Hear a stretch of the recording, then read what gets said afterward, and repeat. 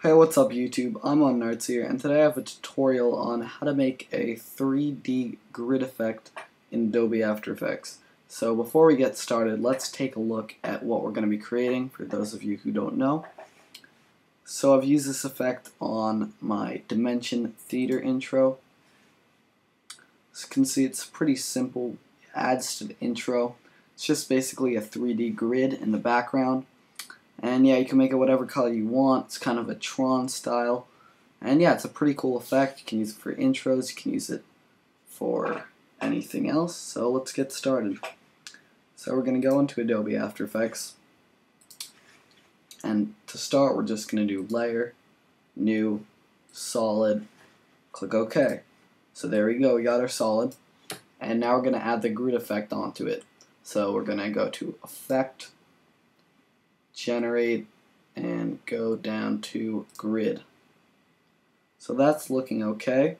We're going to need to tweak a few settings to make it look like it did in the preview, but that's okay. So first of all, for the border, I'm going to type in 2. This is just basically going to decrease the width of the lines of this grid. So that's looking pretty good. And for the color, obviously you guys can use whatever color you'd like. I'm just going to use a green. Alright, so we got our grid. Looks okay, but we got to rotate it so it looks three-dimensional.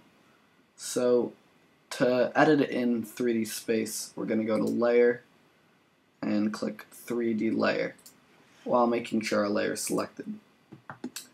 And now we can open this up, open up Transform, and we're just simply going to type in 95 for the X rotation. This is just going to rotate the layer at a 95-degree angle, so it's almost flat.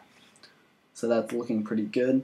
But now we just have to scale it up so it connects to the camera. So before we add it to scale, we're just going to click this button.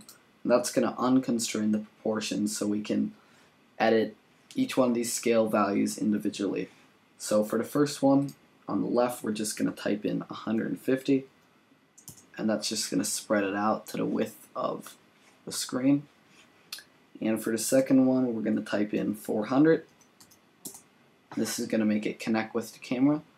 So that's looking pretty good, and we can leave the last value as it is. So this is looking pretty good for our grid effect. We're basically done, but a few things we can do to make it look a little bit better. First of all, we can go to Effect, Stylize, and we can add a glow, which makes it look a little bit cooler. And another thing we can do is fade this out at the back because it kind of ends dramatically and it doesn't fade out. So the way we're going to do this is we're going to add a new solid. So we're going to go to Layer, New, and click on Solid, and make sure the color is black and click OK. So now we have this layer blocking the grid, and we're basically just going to mask it out so it only blocks part of the grid, the end of the grid, and it's just going to fade out. So we're going to get this rectangle tool right here, and if it doesn't start out rectangle, just put it on rectangle.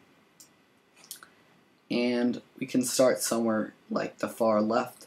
We're just going to make a rectangle that goes about 2/3 down to the screen, or a little bit less than 2/3, something like this. So that looks pretty good. But it still cuts it off, so we want this to fade. So we're going to open up the mask, and for the mask feather, we're just going to type in 100 pixels. And now this fades out our grid. You might want to move this layer down a little bit. A little bit less. A little less. Alright, that's looking pretty good. So yeah guys, take a look at the grid effect. It looks pretty cool. Feel free to use it on your intros or whatever else.